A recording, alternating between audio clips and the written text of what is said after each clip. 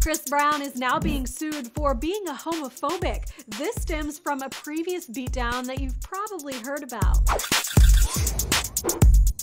Chris is the target in a new $3 million lawsuit. Remember the guy he reportedly beat down outside the W Hotel in D.C. last October? Well, this is the same incident for which Brown is currently being prosecuted for misdemeanor assault, but the guy has tacked on some additional claims. He says the rapper berated him with homophobic words, according to TMZ. He says Chris yelled, quote, "I ain't down with that gay shit," and then beat him and broke his nose. So, a recap.